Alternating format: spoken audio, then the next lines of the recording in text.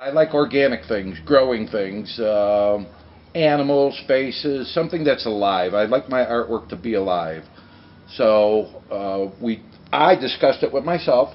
So I talked to myself. Now, good thing is I don't answer, but I do say, what can we do? How can we do this?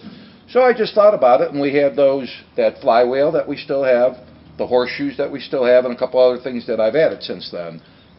But I came up with this formula of cutting the horseshoes in half, putting them together and making these flowers. So that's what I'm going to be working on today. Back in high school, I took pottery, which was 42 years ago. I hate to say, but I'm that old. So that's my only art class I've ever had in my life, is I took a pottery class in my senior year in high school. And that's another story, too. They said there was naked women in there. Well, that got my attention. So I went and I took pottery. I did it till 1992 when they closed down the pottery shop in Inglewood. Fast forward to 2003, I was 49, going through my midlife crisis, married 15 years, 2 teenage daughters, and a grandma, all driving me nuts. I heard about Burning Man. So 2003, I loaded up my truck, went out to Burning Man all by myself. So I heard there was drugs, sex, and rock and roll out there. I went out there, and it wasn't the drugs, it wasn't the sex, it wasn't the rock and roll, it was the artwork. The artwork just really, really inspired me. And not inspired me, awed me. And some of the artwork was 80 feet tall. Some of it was 100 feet tall. And that really inspired me. I came home, quit my job, and said, I want to be an artist. So that was in 2003.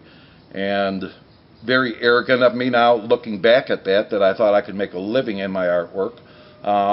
So I'm not really making a good financial rewards, but mental rewards are enormous. So I'm very happy in what I do.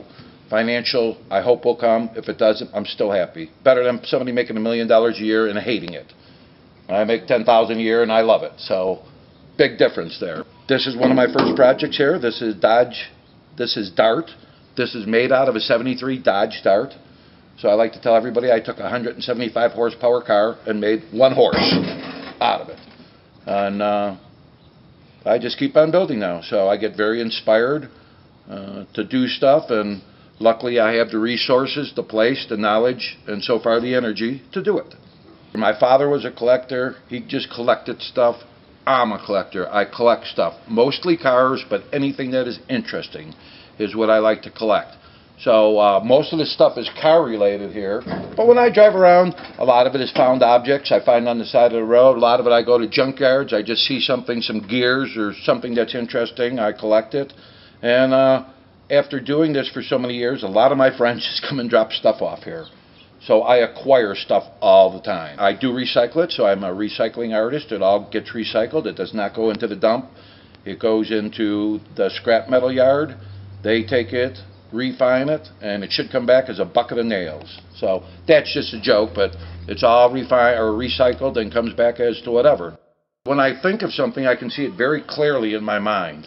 The funniest thing, though, between my mind and actually building it, a lot of things change. So I envision one thing, but as I am building it, a piece of weld goes here, something falls off there, it falls over and gets a dent in it. Sometimes I like it and enhances it. Sometimes it doesn't enhance it and I have to fix whatever broke or whatever changed. But I see it in my mind and I just start building. You know, I think there's a bit of artist in every one of us. To try and bring it out is the hard part, from the youngest kid to my grandma who's 105. So when I build a piece, I want everybody to enjoy it. White, black, young, old, religious, not religious. And that is my hope for it anyways. I like people to come on and see my artwork, touch my artwork, actually interact with it. So when a painter draws a painting and somebody looks at it, it's no big deal. But when they go, oh, I love it, oh, look at the colors, that really makes a painter feel good. On that same venue, when I do a sculpture and people actually get on it, climb on it, play with it, that really makes me feel good. So Dart is a perfect example. Dart's in my front yard. I see the kids walking home from school and they're putting grass and bananas in his mouth. Gosh, that's the best thing they could ever be doing, is actually interacting with it.